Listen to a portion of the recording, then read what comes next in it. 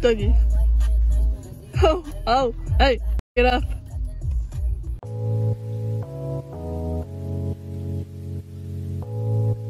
We have just arrived at Chillin' and Tubin'. Chillin' and Tubin'. It's like a lazy river. Natural? Man-made? Don't know.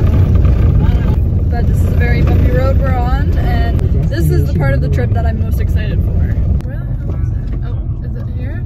Chillin' and Tubin'. I wish we could take our phones, but we don't want to obviously drop them in the water, so we will check back with you guys later.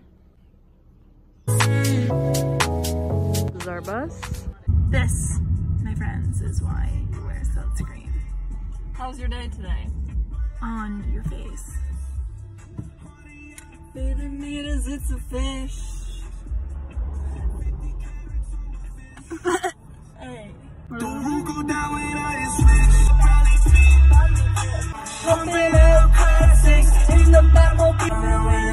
So today, oops, that's upside down.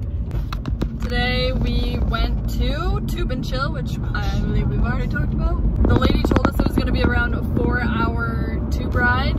You just sit in the tube, go down a lazy river, and that's if you're just like sitting in the tube, not paddling or anything. But Mac and I are freaking athletes and sped past everybody. We sped like we yeeted. Yeah, yeet. Past everyone and got it done in probably like 3 hours. No, I'd say 2.5. 2.5, yeah. It was like we got on at like 1:45. We got back around 4:10. And yeah, we weren't really that impressed with the entire experience as a whole, dealing with the pandemic right now. We went to a school bus full of like 50 people.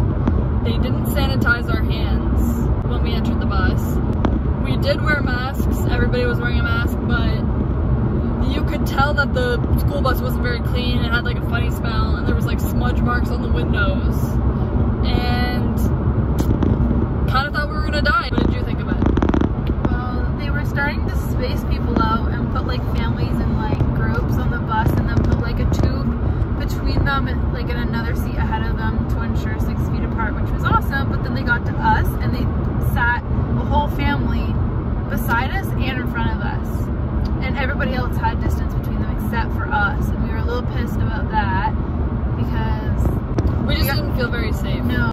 And then all of a sudden we came to a stop on the bus, and the driver goes, all right, so the next 4 minutes we'll be doing off-road driving, so please put your windows up. And then that was the point that we thought, all right, we're not surviving this. They started playing, what's that song?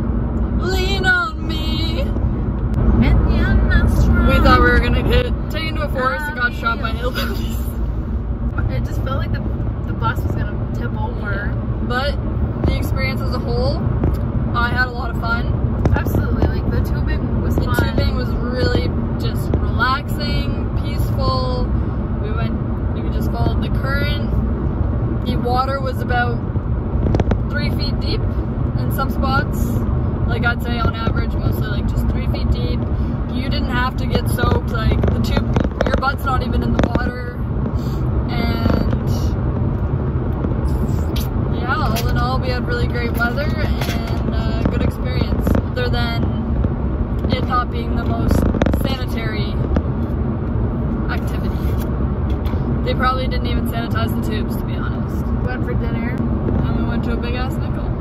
Now we are in Perry Sound and heading into Perry Sound, and we're heading into Muskoka. Tomorrow. Muskoka. I'm here right now, right now.